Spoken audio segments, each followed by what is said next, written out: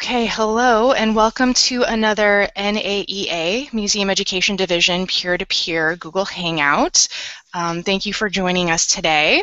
Our topic today is taking risks in gallery teaching. And before we turn it over to three panelists, I wanted to go over a few quick reminders. If you're observing, like I said, there'll be three speakers who will be sharing different types of risks that they're taking in gallery teaching. But this is meant to be very interactive for all of you that are viewing. So please use the Q&A or question and answer feature where you can type in questions or add comments along the way. Feel free to type them in and send them. Also, if you see in the Q&A as we go along that someone else has posed a question or shared an idea that you think is really great and should be highlighted or you would like the panelists to address, just click the +1 button where that'll raise it up in the ranks, so we'll see that that's a question for a larger group of people, and we'll try to get to those as well. And I also just want to introduce myself really quickly. I'm Michelle Grohe. I'm the Director of School and Teacher Programs at the Isabella Stewart Gardner Museum. I'm also the Eastern Region Representative for the Development Committee, which is like the leadership committee for NAEA's Museum Education Division, and we're delighted that you are joining us today. So we were saying, Peer-to-Peer is a monthly Google Plus Hangout series where we get together with other colleagues, we share ideas, we sometimes debate them. It tends to be very lively in terms of our conversation, and we hope that you will join us today and sharing your ideas and questions as we go. So we have three panelists. Like I said, they will each share how they are taking risks in gallery teaching, and I will turn it over to them to introduce themselves. So thanks again for joining us. And Theresa, would you like to go first? Yes. Hi, everyone. My name is Theresa Sotto. I'm Assistant Director of Academic Programs at the Hammer Museum. And here I oversee educational programs and interpretive programs for K-12 students and teachers, families, and university audiences. And then I'll pass it over to Rachel. Okay. Hi, I am Rachel Ropeik. I am the Teacher Services Coordinator at the Brooklyn Museum, and I oversee all of the professional development programs that we do for K through 12 teachers. To Michelle. Hi, I'm Michelle Yee, and I am a tour guide at Museum Hack, and I'll tell you guys a little bit more about Museum Hack in a little bit, but we're based in New York City. All right, back to Theresa. All right, so I guess I'll go ahead and get started. As Michelle Grohe mentioned, we're each going to share programs in which we believe we're taking risks, and the majority of the time we'll have today is going to be conversation, so we'll just hear about 8 minutes or so from each presenter. So I'm going to talk about some ways that we take risks at the Hammer Museum, particularly in two programs, in a family program called Look Together, and a program for and with fellow museum educators. But I first wanted to start with a little bit of context for those of you who may not know the Hammer Museum. We're one of 3 public arts units at UCLA. So another public arts unit is the Fowler Museum, as well as the Center for Art and Performance. We're a museum that focuses on the art and ideas of our times, and a museum that champions artists. The city of Los Angeles and LA artists in particular are very central to the work that we do. However, we also have exhibitions of emerging and established artists from around the world.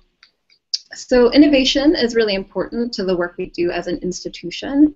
And one of the, I think, great examples of this, a good testament to this commitment, is the fact that we have an entire artist council comprising only artists. So instead of having, say, a couple of artists on our board, we have an entire council dedicated to hearing from artists and really taking their guidance and advice seriously, incorporating it into a variety of our aspects of our work, everything from thinking about artist wages to issues of diversity in both exhibitions and in staffing. So as an artist-driven institution, the Hammer as a whole values taking risks and surprising people. And that institution-wide emphasis naturally impacts the work that we do in educational programming. So one of my department's core values emphasizes the importance of experimentation in learning, because I personally believe that one of the best ways to learn is to take a risk to maybe fail and to learn from your mistakes and apply what you've learned in the creation of something hopefully greater. And so in terms of one of the ways we foster experimentation, both among our staff and our audiences, is through family programs. So we began, when we started thinking about family programs in my department, it was fairly new. We have launched 2 series in the past year, essentially. And so when we were first starting to think about what we wanted to do for families, we developed an impact statement. So that statement articulates how we hope families will be impacted by our programs. And that statement is, families will make meaningful connections to art, one another, and the world through experimentation and imagination. So really, experimentation is, as you can hear, crucial to really thinking about how we implement these programs and what we hope that families will experience. So one of the family programs that we launched is a series called Look Together. Look Together is a 1-hour guided experience in the galleries in which families are encouraged to experiment, and they will do creative and playful activities that engage them with works of art while in the galleries. But the crucial part about this program is that the activities are flexible enough that families can take them anywhere, and so they can learn strategies for engaging with art in any museum. It's somewhat of a how-to for parents. So the program hinges on filling the blank in the following phrase, how to blank about art. So we have had programs such as how to throw a party about art, how to play games about art, and how to make music about art. And from the program's inception to its implementation, experimentation has been really key to the design of the program. So in the very beginning, we knew we wanted to have a small-scale program. We wanted it to be facilitated. We wanted to encourage families to engage with one another and with works of art. But we weren't exactly sure how to do this. So we decided to call the entire series Look Together because it was broad enough to encompass whatever it was we envisioned. And so for one summer, we tried out various iterations of this Look Together program, and we told participants up front that we were experimenting, and so we were really transparent about the fact that this is a new program, that we were looking for their feedback. We gave them surveys at the end of each program to really help us think through what it is that would be that would work for us. And so, of course, we had some successes, some failures. One of the programs only had 2 participants. And of course, although this was disappointing, we had to really be okay with that because we knew that in taking risks, there are always the possibilities of failure, right? So we learned about what worked and what didn't work in this process. And ultimately, we decided that the program of how to blank about art was the best direction for us. So, how do you throw a party about art, for example? Like many parties, first you consider what you're going to wear to your party. Then you maybe meet other party guests, and perhaps there's some dancing. So I'm going to show a few pictures from this program just to give you a taste of what it was like. And bear with me as I pull that up. Okay. And I am sharing right now. So hopefully on your screen you should see 2 images very shortly, if not already. And you'll see that on the left there is an image by Max Ernst, and on the right there is an image by Jennifer Bornstein. These were 2 images that were in our Apparitions, Frottages and Rubbings exhibition, which is an exhibition that featured the art and the technique of frottage, or rubbing, to rub, and rubbings.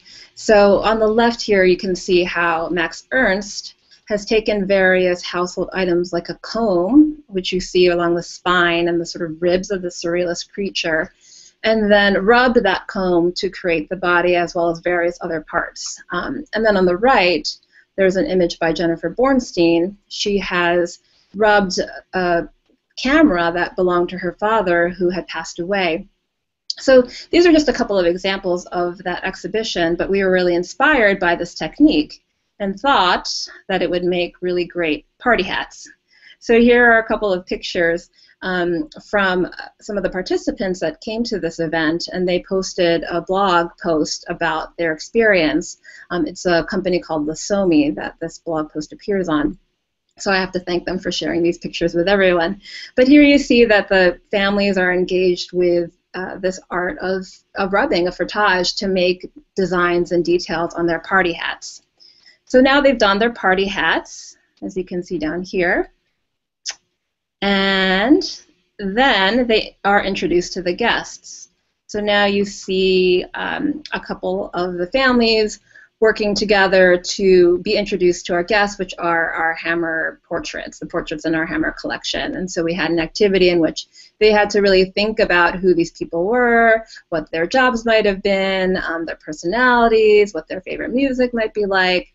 And then they had to introduce their guests to other guests at the party, meaning other families. And then the next part of this activity was dancing. So we had the good fortune of having these chairs called spun chairs in our space, which is currently part of an exhibition called Thomas Heatherwick Studio.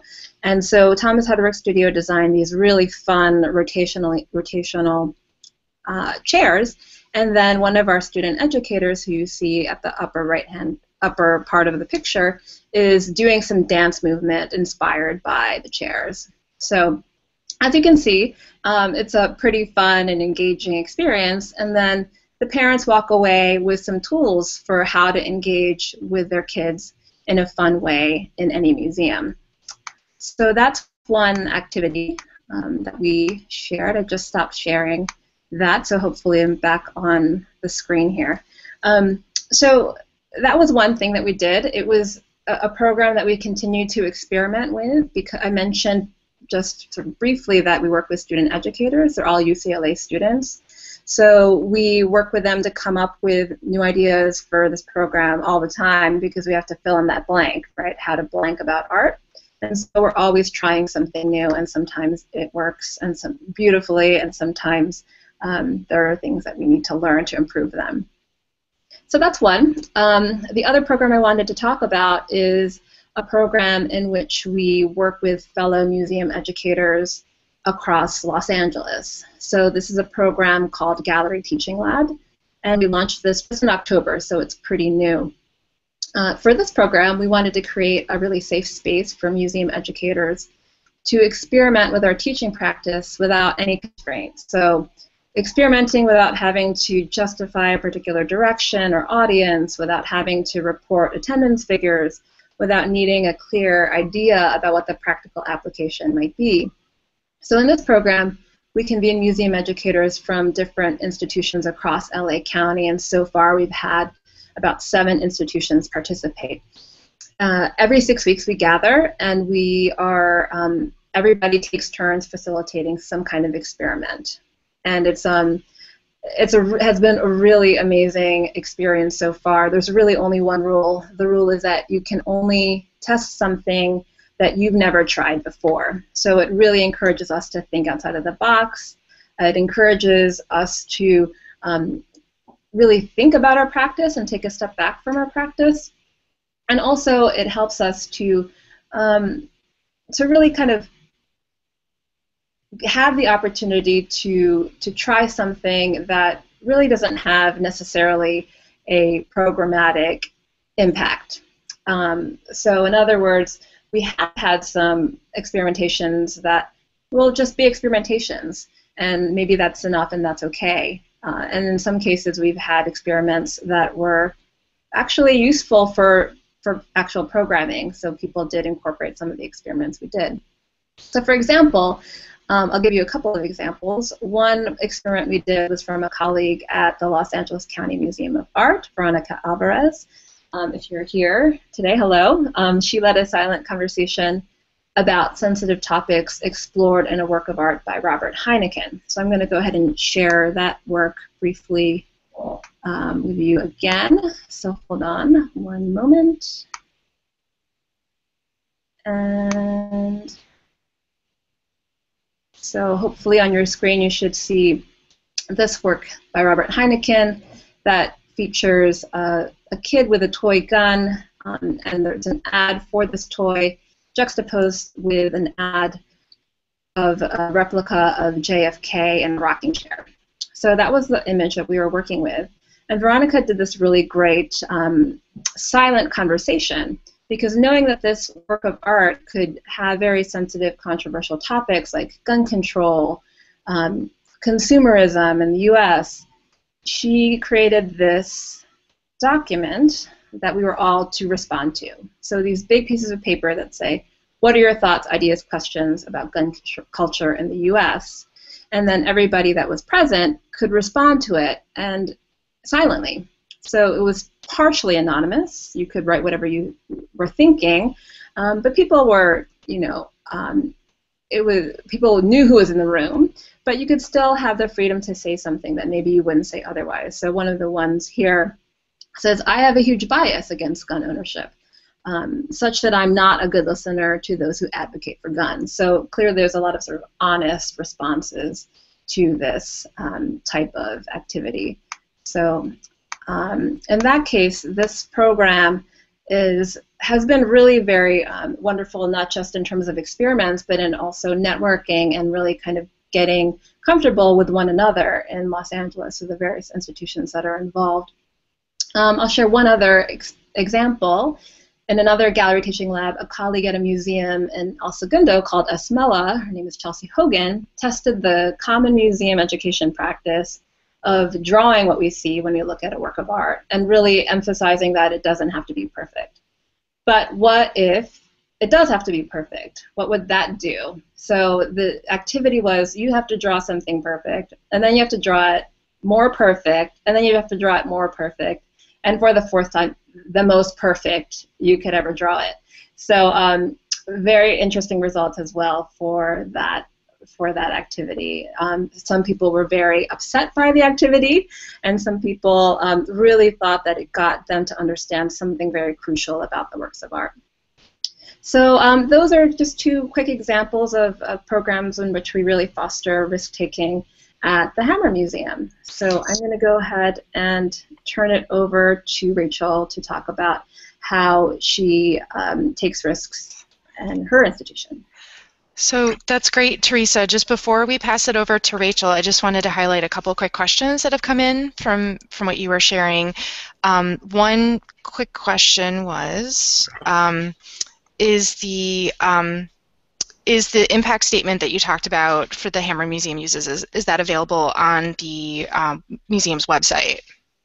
That's a great question, and it isn't, but I think that is something that we should really incorporate in some way. We weave it into our descriptions of our programming, so when we talk about Look Together, for example, we do say that we want parents to experiment and families to experiment, but we don't have that specific statement online. Okay, and then I'm going to do two quick ones really quickly here. So Chelsea in Milwaukee was asking if there are gallery teaching lab branches in other areas, because it sounds like a great idea. So weren't sure if you had it, if you had an idea if other types of gallery teaching labs exist in other locations. Yeah, but I'd be curious to hear anyone that's participating. We have one. We have one at Brooklyn, and I'll talk about it a little bit. Okay, great. And if anyone who's watching, if you have one in your area, give it a plug or a shout out, and please add that to the Q&A. And last question really quickly for you, Theresa, is Mark is asking, do you provide the questions that you use for the guest portion of the activity to the parents, because he's interested to know if the prompts have been designed by the museum staff? We do provide the questions. Just to clarify, is that the questions of introducing the guests or the museum, the portraits in the museum? That's right, Mark? Well, I'm going to assume that that's maybe what you're talking about. And in that case, we did provide those prompts to the, I realize I'm still sharing that, my PowerPoint. That's okay. So we do provide them to them, and then we also, at the end, at some point, we'll put it online. So they also have that. In terms of whether or not it's being designed by museum staff, it's very much a collaboration between the museum educators that are full-time and the student educators who are UCLA students. Okay, great. Thanks, Theresa. So now we'll pass it along to Rachel, and I will set up the screen share while you give a quick intro, Rachel. Sure. Cool. So I will talk a little bit about some of the programs that I run. So as I said at the beginning, I am in charge of all of the range of professional development opportunities for teachers. K through 12 mostly. And one of the things that I have been really getting interested in is the idea that, especially now in a time when teachers are stressed and have lots of expectations and testing and Common Core standards and all of these kind of buzz phrases, that maybe they just want to come to the museum and enjoy themselves in the museum as individual adults, not always only with the hat on of teacher, educator. So what I've been trying to do in my programs is to really emphasize that piece of it more, and then let them find the ways that that can connect to what they do in the classroom.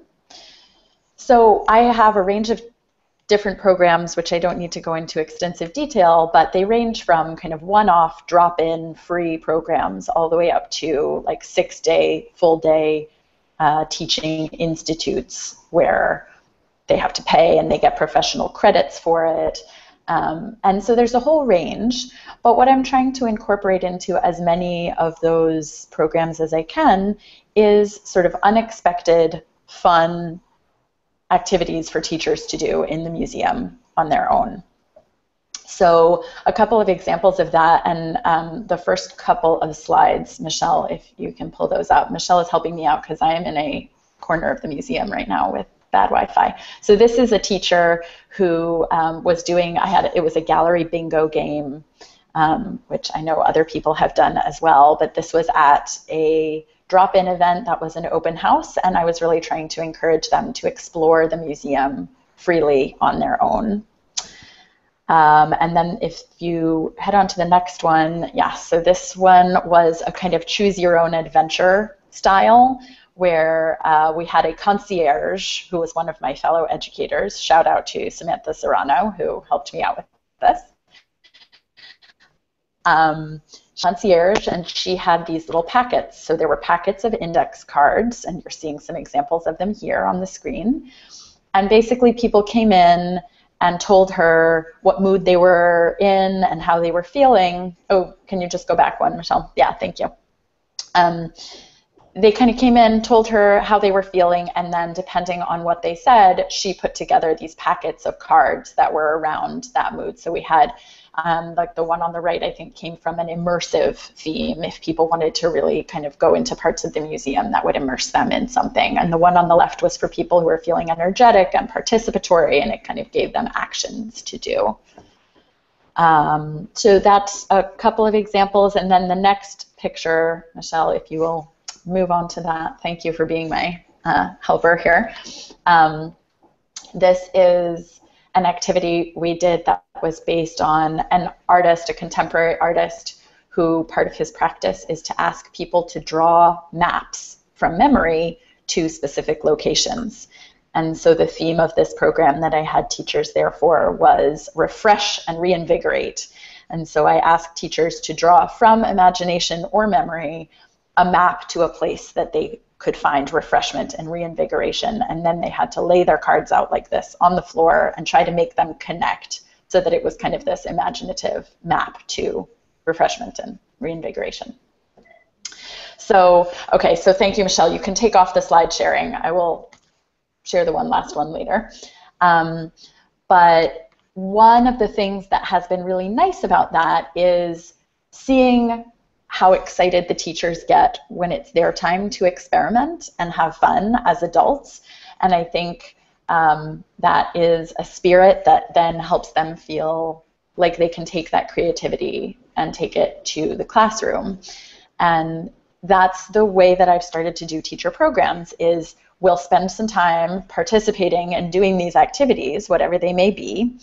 And then at the end, I leave time to have a discussion with the group about ways in which they might bring all of these ideas to the classroom, or bring some of these ideas to the classroom. And what I have found is that that is actually, their ideas of how they would bring things to the classroom are much more creative and a much wider variety of ideas than I would come up with if I were doing a section of the program that says, yes, then you could do this mapping activity with your students by XYZ. So I've found that it's really kind of getting an impressive amount of creativity out of them, and it's certainly something that has worked out well. I mean, I've been dealing with oversubscribed programs recently, which is like a problem we would all like to be having more, I imagine, but that's been really great.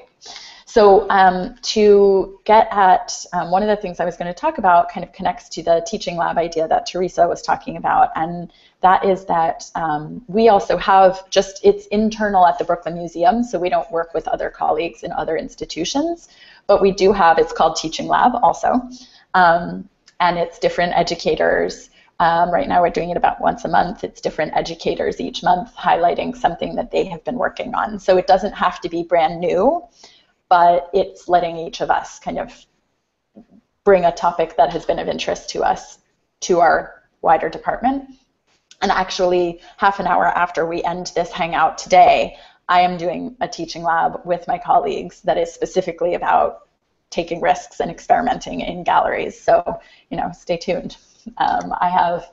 We're going to be making gifts for artwork. We're going to be creating labels for unrecognized artwork, as in objects that are around the museum that are not really art. So maybe the water fountain or the door or something like that. So we'll be creating labels for those, and we'll be doing some movement activities. So I'm trying to kind of take the spirit of what has been working really well with teachers and also use it to share with colleagues and hopefully encourage my fellow educators to try some experimental things. Maybe they won't all work, maybe they will, but that spirit of experimentation, like Theresa was saying, is really a nice one to play with and to bring in. So if you can, Michelle, if you can put up the last picture that I have in there, which is a couple of pictures of teachers at recent events doing some of these experimental things. The upper left was one where they were doing a participatory walk through the galleries guided by an artist and making some animated facial expressions and gestures. And then on the lower right, I had teachers who were doing an activity. This was facilitated by one of my colleagues, but it's connected to an exhibition we have of Judith Scott's work, which is a lot of kind of combining materials and wrapping and bundling and kind of almost like crochet techniques. And so they had to sort of wrap up each other and participate in that. So you can take screen sharing off, Michelle. That was it for my slides. Thank you. And I am going to kind of wrap up my piece. My little 8-minute timer has gone off. So I just want to kind of make the final point that it's been really interesting to see, as I have both tried to be experimental in my programs with teachers, see how that is received, and then also see the kind of extended creativity that it seems to provoke in teachers about the range of ideas that they're coming up with for things to do with their students in ways that I never would have thought of. So I will stop there and I will turn it on to Michelle. Yeah, so there are two Michelles, which adds confusion to this Hangout, but I just want to chime in really quickly before we go to Michelle Yee, that Rachel, you have a quick question where kind of building on what you were just talking about in terms of Zoe's asking, have you been able to follow up with teacher participants to see how these great ideas are actually implemented in the classroom? Yeah, so I have, in some of my programs, yes, and in some of my programs, no. So the ones where it's a drop-in free event and people come, I don't have an easy way of staying in touch with them. But in the programs where I do get to see them over an extended period of time, like for example, I have one program where the teachers, I see them over the course of the year, they're art teachers, and we actually have an online, it's sort of like a private Facebook group, but it's not actually through Facebook, and they do share pictures and anecdotes and stories and lesson plans there. So I do get to see what they're doing in the classroom. And similarly, for some of my ongoing courses where I'm seeing the teachers again and again, yes, they are kind of bringing back stories at other sessions and sharing how these things go over. And one of the things I found is they're not necessarily doing the entire activity the way we've done it in the museum, but they're adapting it for whatever their subject is, or they're taking one piece of it for their subject or to connect to their unit. So. Okay. And then another quick follow-up to that, before we move on to Michelle, is Melissa is asking if you do the work in terms of addressing state or national standards in terms of the gallery activities, or if that's something that the teachers come up with on their own, or are you aligning your own teaching with some of those bigger concepts? Yeah, sort of some of all of the above, I would say. I don't necessarily sit down with, like, I have the window of the Common Core state standards up on one side of my screen and my lesson plan on the other. But what we do talk about a lot in all of my programs is how, especially some of the thinking about Common Core, for example, and I apologize for construction noise in the background if that is making its way through. They're renovating our space. Some of the things that we emphasize are the larger, like the anchor standards for the Common Core. So we're not necessarily digging into the real specific things, but we're talking about, like, oh, well, this is great for finding evidence to support your conclusion, or this is great for being able to pull information from a number of different sources, that kind of thing. So I would say sometimes I will bring that up, but more often I will wait until we get to the portion of the programs where teachers are kind of providing their feedback and ideas. And then as part of the conversation, it tends to be more natural to bring it up then. And in terms of the state standards and things like that, we are, I would say, mostly connecting to state standards about teaching of the visual arts. But then when we get into some things that are more specifically topical, if we're teaching about a special exhibition that has curriculum connections, then that may come up in conversation. So I hope that's answered some of your question, Melissa.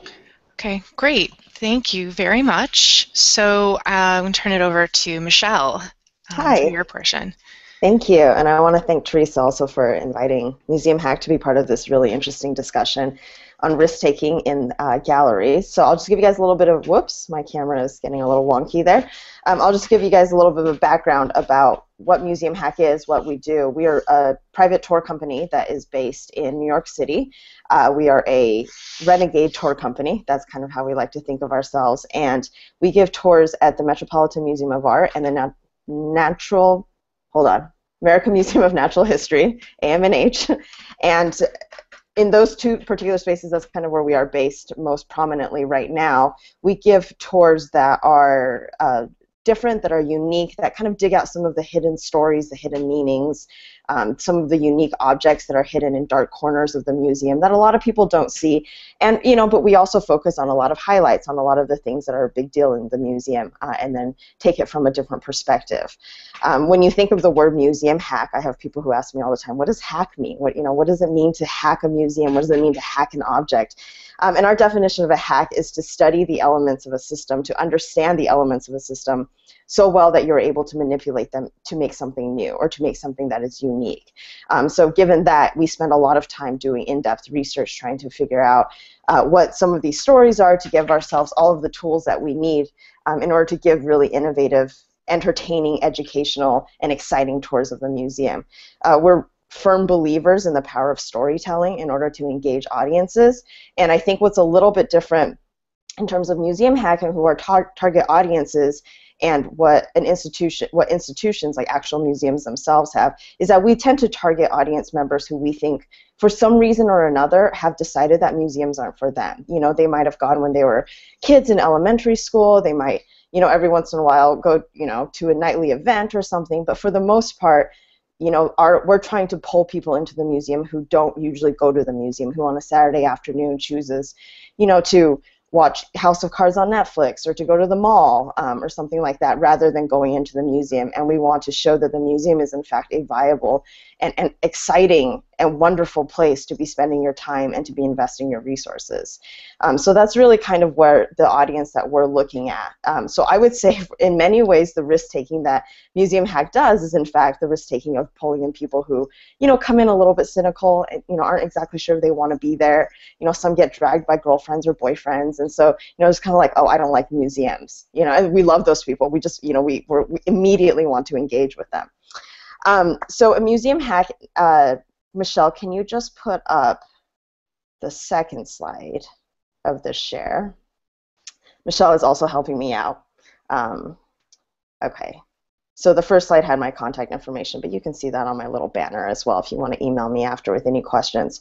So we do two things at Museum Hack. When we go into a museum, we really think, A, we're going to hack the content, and B, we're going to hack the experience of being inside of a museum. So here you see, I love this image. This is one of those images where we've arranged our guests, our clients, into a tableau vivant, so a living painting of what it is that they're looking at. This usually comes at the end of us doing our presentation on what is George Washington crossing the Delaware. And I just think this is a really great example of hacking content, because George Washington crossing the Delaware, if you grew up in the United States, we've all seen it. It's in our textbooks. It's often on the front cover of the textbook. It's on the Delaware Quarter. It's everywhere. Everybody has seen it. And when you've seen a highlight so many times, it kind of erases it for you. You just kind of walk by, you're like, oh, that's a nice painting, you keep walking. And we ask our guests to stop, to take a moment, and to just look. Look at the object, look at the painting, what is being painted, what is being presented, what is the story, and then we just tell them, just tell us, what do you see, right? So we're really trying to emphasize close looking, but at a level where they really can just tell us what it is that they see. There's no like hidden objective here, just what is it that you see? And for a lot of them, the first thing that they notice is, oh my gosh, there are horses on a teeny tiny little boat. Or there are giant icebergs. I swear the Delaware River doesn't freeze over like that. And suddenly you begin to see that these observations are unpacking some of these larger questions that is making this very common, very often seen painting unique, different, unusual. And then from that point on, once we've started engaging them, then we go into the background of the object, we go into the stories, we go into the fun things, and then we blow their minds, right? We tell them a faction of a part of a story that they might not have heard before. We focus on, to be totally honest, the cherries that are hanging out on George Washington's pants that a lot of people have never noticed before, despite seeing the painting all the time. And then, Michelle, do you mind going to the next image? So here we have a bunch of people who are they've literally taken a knee, because it is only from that position that you can see the halos in Duccio's Virgin and Christ. So it's, we literally have them take a knee, and it just completely blows their mind how from different perspectives a work of art looks different, and you can notice different details. I mean, again, this is another format of close looking. And then Michelle, if you don't mind going to the next one.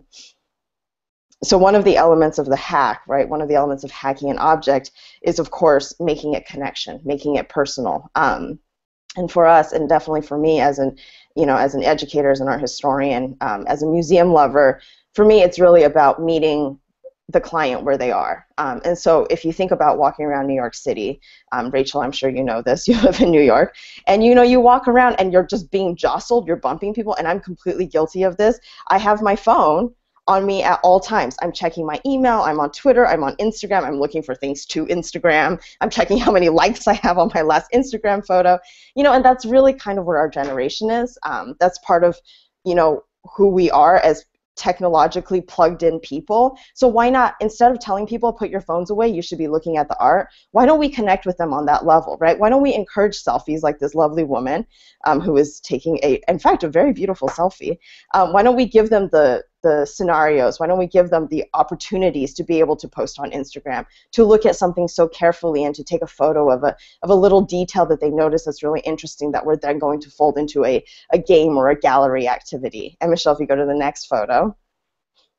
The other thing that we like to do, hold on, I'm getting a little out of control in terms of my, yes. And so so to finish up that point, we're trying to meet people so that they can make that personal connection with a work of art. It's not just about coming in and being told what to think, right? It's about literally having that personal connection inside of that space. So the other facet of what Museum Hack believes in is also hacking the experience of being inside of a space. During our tours, we take a lot of breaks. We'll, stop for wine. We'll go to the cafe. If people are very clearly, kind of flagging, museum fatigue is setting in, we have certain tools that we use to combat these. But part of it is also using the institution and what they offer. It's not just Museum Hack that knows that museum fatigue exists. The Met knows it too, and the Met has various places inside of the museum that they call visual oases. And those spaces are spaces that incorporate art and incorporate culture, but do not necessarily have, like, here is a painting that you must look at, right? And so they're visual oases. They're moments for you to kind of take a breather, relax yourself a little, maybe have a seat, and give yourself that moment of relaxation, of kind of reconnecting before you go back out into the galleries. And so at Museum Hack, we firmly believe in taking advantage of that. You're not a bad person and an uncultured person for getting tired in a museum. It's a very normal thing that happens. If you're tired or like you want a glass of wine before you go into the museum and look at the works of art, fine. That's what the cafes are there for.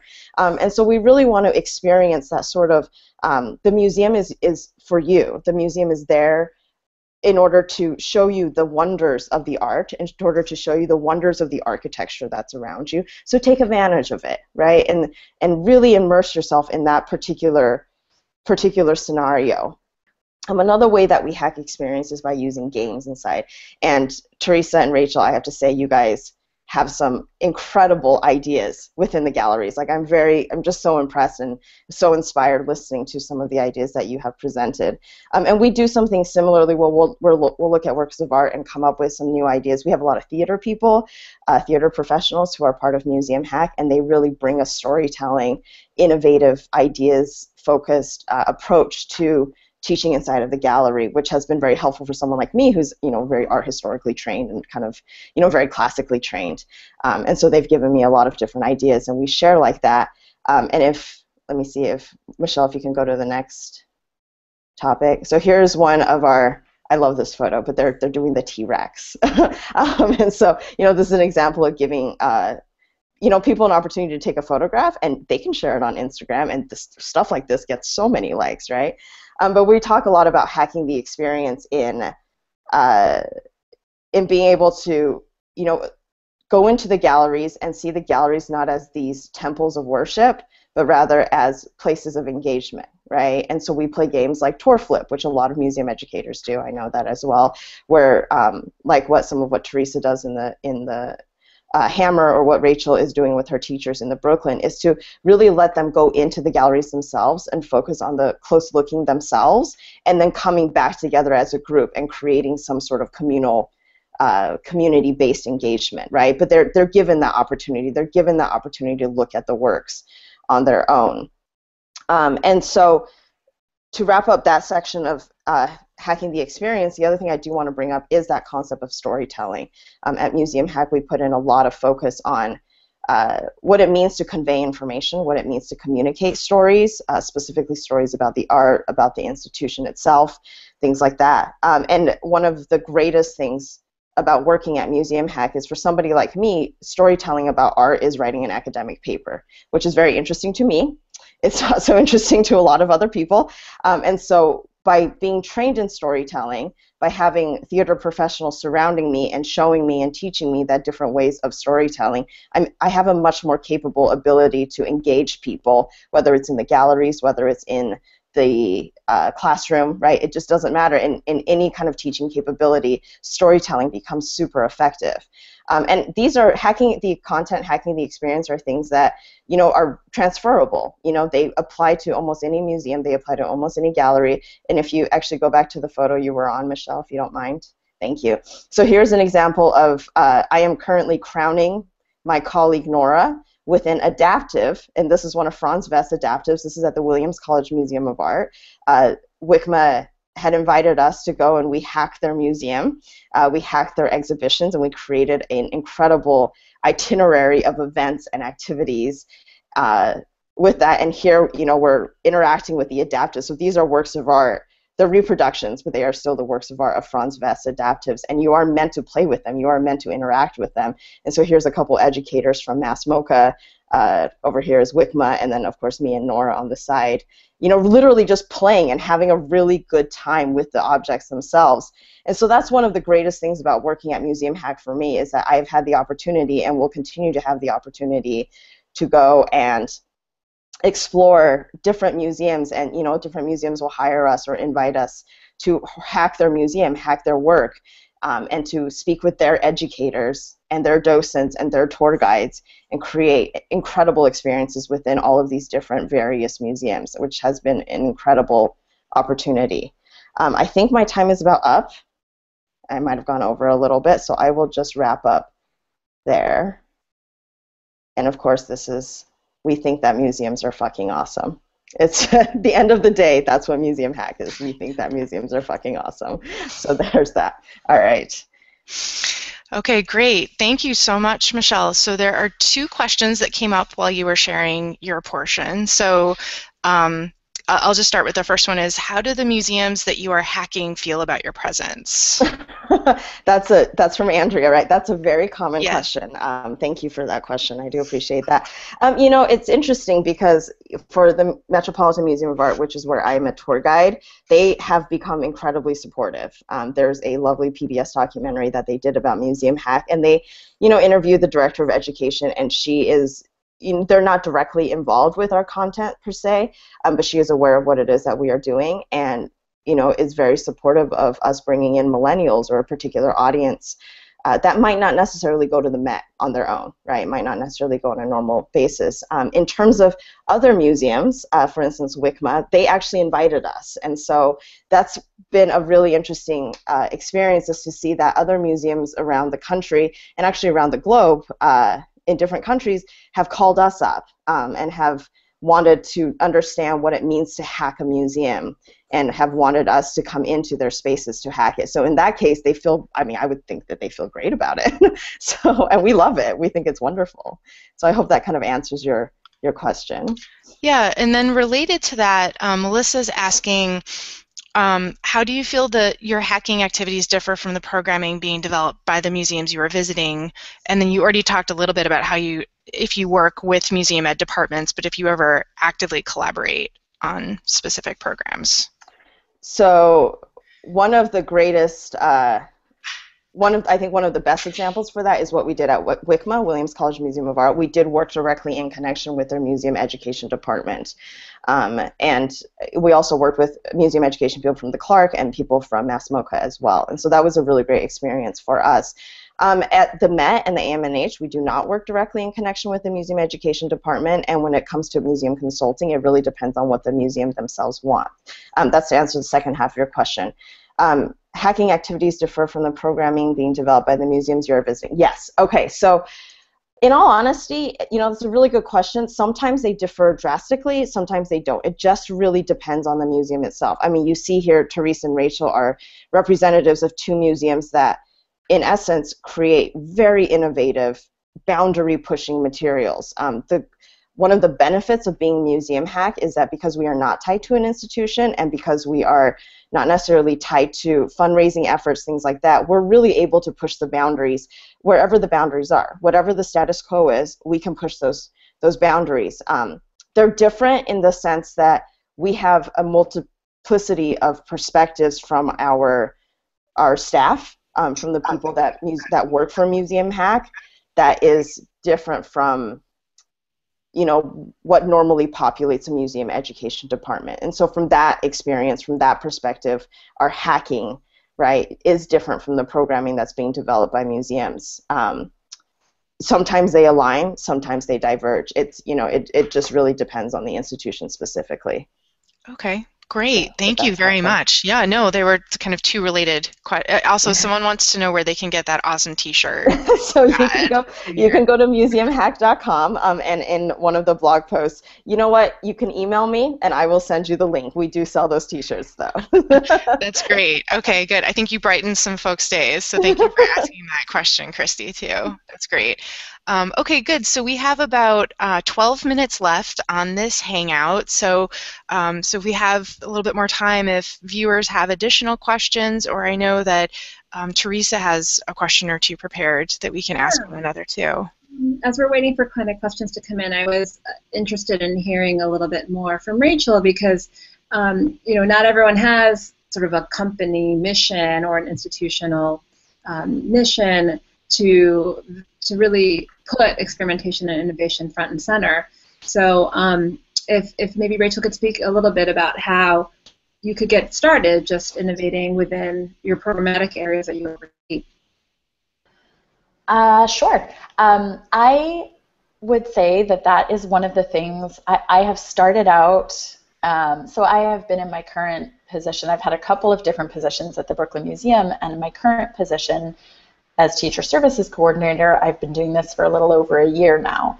And when I first started, I was doing much less. I mean, it's taken me a while to develop how much I want the balance to be in favor of experimentation. And I would say my early programs, it really was sort of like, all right, some programs are going to be much more traditional style, and I'm not going to try to come up with something brand new and exciting and super fun all the time.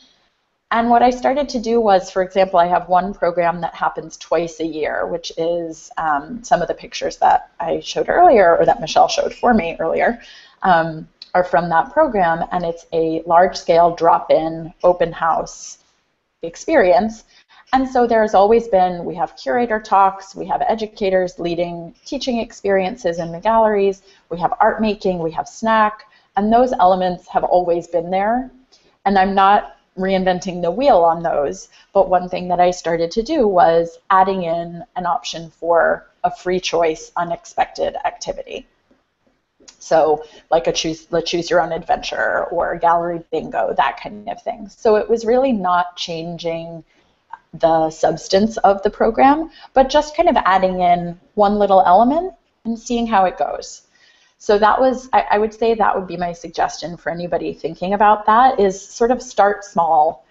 Don't try to reinvent the wheel from the get-go. And in a lot of respects, like, not everybody wants that kind of experience when they come to an event. So if you've got something that's experimentation focused, it's an option, and not everybody has to do it. And then if there are some things that are more traditionally focused, that's also an option. So I would say it's kind of finding the balance and bringing it in little bits, and then seeing maybe where it fits more and maybe where it fits less. Okay, great. And then that brought up a question which Mark is bringing up about what benchmarks or tools do you use to gauge success of your programs? And it looks like he was interested in Michelle from Museum Hack, but I think it'd be a great question for all three of you to answer. But if you want to start, Michelle. You're muted. You just, yep. Thank you, Google, for telling me that. That's great. Okay, I'm sorry. So, of course, we're not a museum, we're not a museum ed, and so we don't necessarily have the same sorts of benchmarks or tools that a museum education department would have to gauge success. But what we are is we really have our focus and our priority are on our customers and our clients, the people who come on our tours, the museums who hire us. So honestly, 99% of our benchmark is feedback. It's customer feedback. It's the emails that we get, the reviews that we have posted on Yelp or on TripAdvisor, and what people are telling us. When somebody writes us an email and says, that was the first time I went to a museum in 18 years and it was amazing. My tour guide X, Y, and Z did X, Y, and Z that I thought was so engaging. Then we know that those things are particularly useful.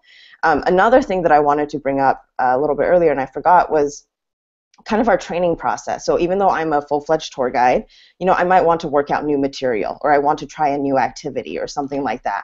And instead of sort of just launching it into the public or launching it into my tours, although I do try to take experimentation, but kind of like what Rachel says, sometimes you have to start small, start slow, because you never really know the effect of something completely new unless you test it out.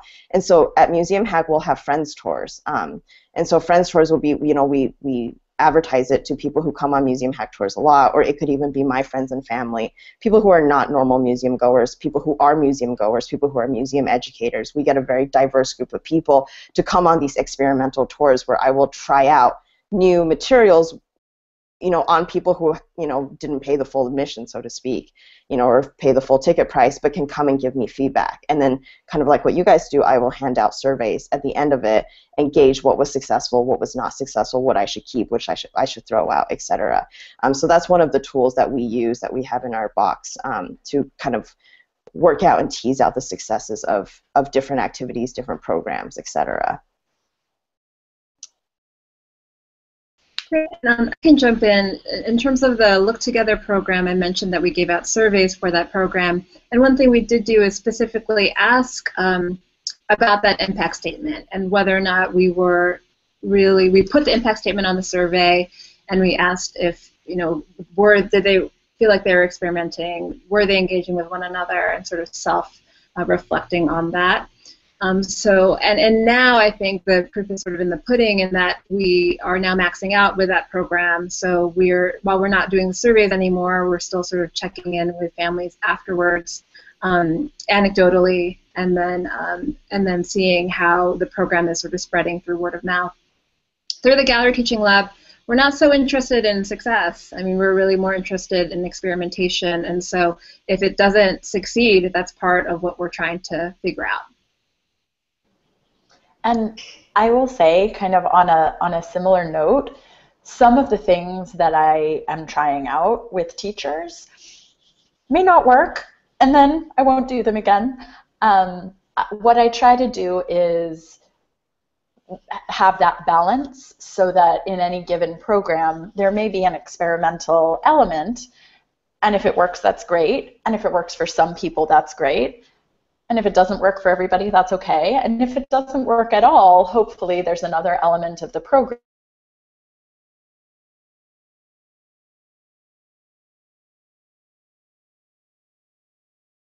Like part of the success. Oh no, I feel like that's like, rabble-rouser hat on a little bit with some of this stuff. And I think some of the success feels like, or I see success when people are trying something new.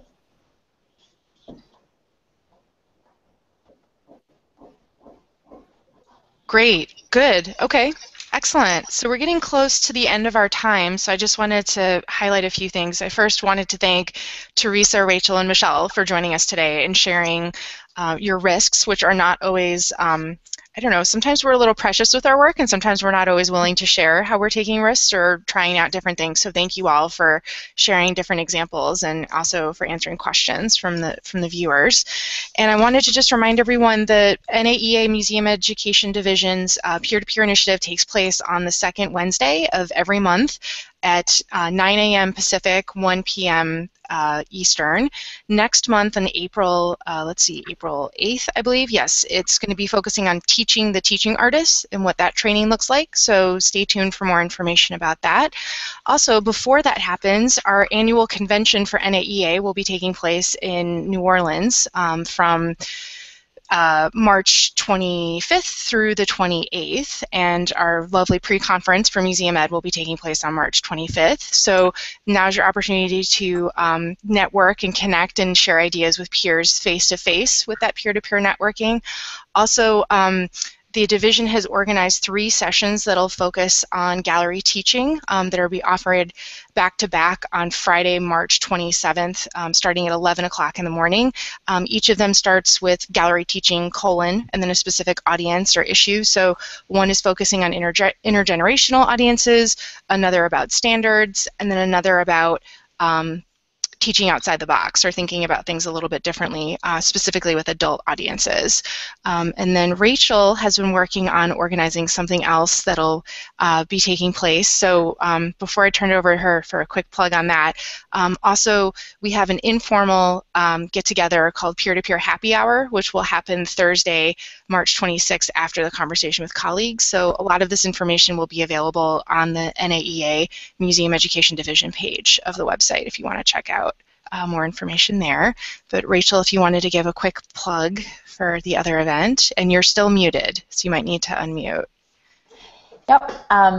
I I don't want to give too much away because part of it is the kind of surprise and enjoyment factor, but we are going to be meeting at the Ogden Museum of Southern Art, and that is actually their evening opening hours anyway, so it will actually be for anybody attending NAEA, but also open to any members of the public who are at the museum, also reaching out to students who are in New Orleans, any members of the community. So we're going to be doing, we're calling it a museum throwdown mashup.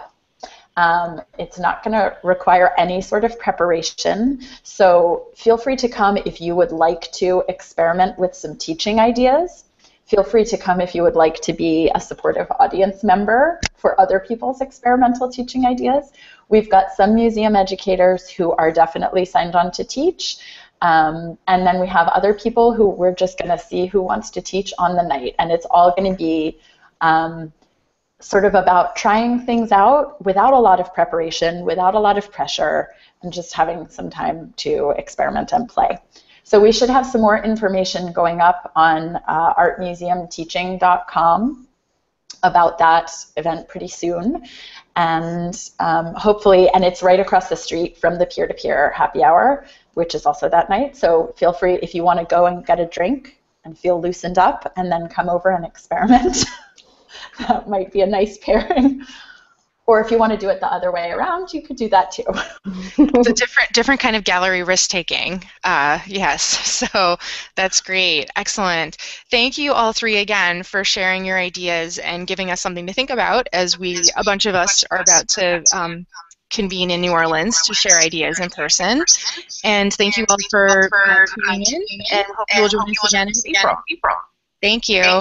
Thank you, everyone. Thanks, everyone. Bye.